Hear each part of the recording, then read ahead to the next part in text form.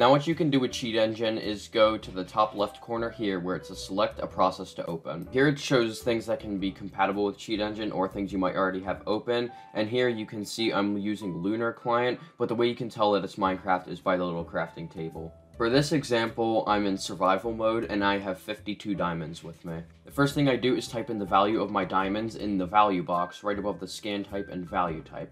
In this case, I have 52 diamonds for scan. It may scan hundreds of thousands of items, but you have to narrow it down a bit in order to change the value. To change the value, I can just simply drop them out of my inventory till I get to a different number, and I can now put in the new value, which is 32, and hit next scan. These all are the same because its original number was 52 and now it's 32, but you may see some of these start to change.